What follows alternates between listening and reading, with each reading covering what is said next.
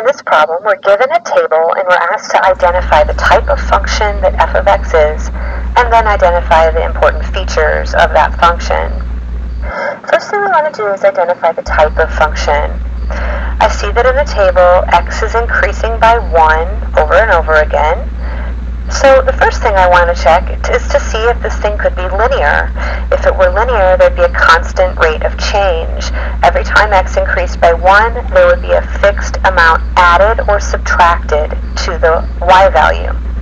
So we see here that as x increases by 1, if you take 85 minus 141.6667, we see that we get negative 56.6667. So if it's a linear function, we should see that same change occur again.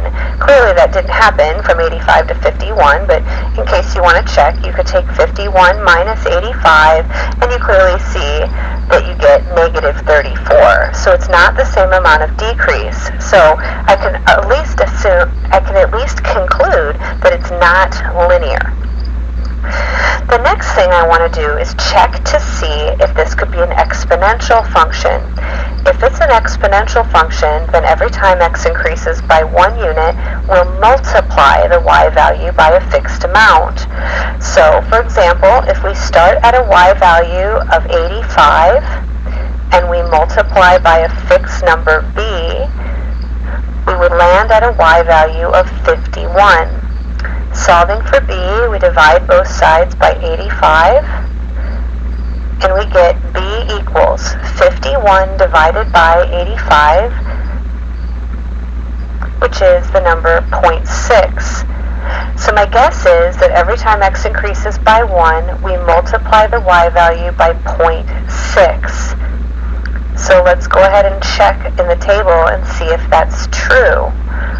If you start at any one of these y values and multiply by 0.6, you will get the next y value in the table.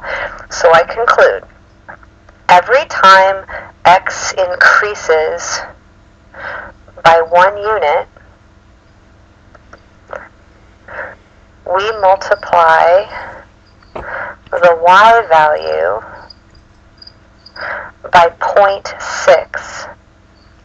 Because that pattern exists, we can now conclude that this is an exponential function. Further, we can say that the factor of this exponential function is 0.6. The factor is the number that you multiply the y value by every time x increases by 1. This is a decreasing exponential function. We see that in the table. As x increases, y decreases. We also know it's decreasing because the factor is a number between 0 and 1. The rate of decrease. Rate is found by taking the factor minus 1. So the rate is 0.6 minus 1, which is negative 0.4. And again, we usually discuss rate as a percentage change. So instead of saying a rate of negative 0.4, we say it's decreasing at a rate of 40%. It's decreasing at a rate of 40%. Every time x increases by 1,